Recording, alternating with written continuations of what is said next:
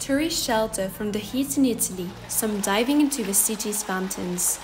Southern Europe sweltered in a fierce heat wave called Cerberus on Thursday, as forecasters say temperature could hit record highs for the continent next week. Climate scientists at Reading University Hannah Clark warn that could be deadly. These temperatures are very high. It does cause danger to life, so we're very worried that a number of people will die in this heat wave.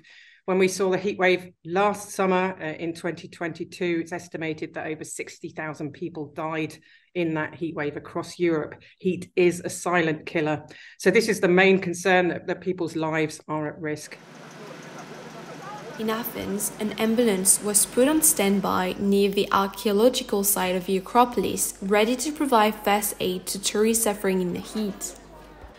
Weather alerts are put in place across Italy, Cyprus and Greece, with the Greek authorities expecting temperatures to reach as high as 109.4 degrees Fahrenheit.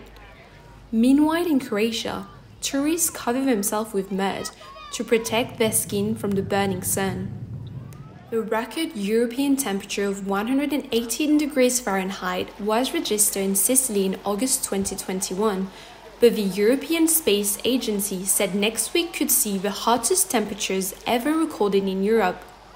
Clark called for an end to pumping greenhouse gases into the atmosphere, but warned some changes to the climate were already locked in.